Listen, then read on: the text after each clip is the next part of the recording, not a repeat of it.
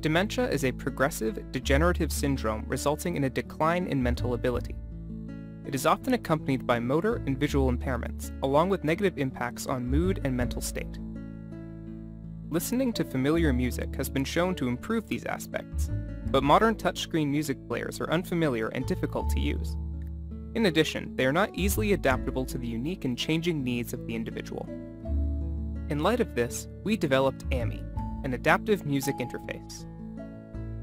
AMI consists of a chassis, which holds a tablet for display and music playback, and electronic components to support the reconfigurable input. With help from a caregiver, as seen in this simulated session, a person with dementia can create a physical music player interface that is familiar to them and adapted to suit their cognitive and motor accessibility needs.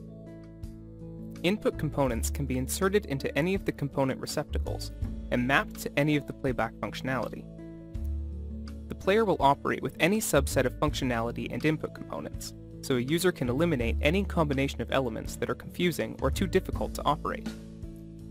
The modular nature of the system also allows for functionality to be altered or removed if a change in the user's condition warrants modifications. A variety of components were fabricated to allow for selection from different affordances, aesthetics, input types, and consideration for visual and tangible differentiation between functions. All components connect to the chassis using a standardized cable, which supplies power, analog, and digital lines to the component. This system enables non-technical users, such as caregivers, to connect and modify the input components.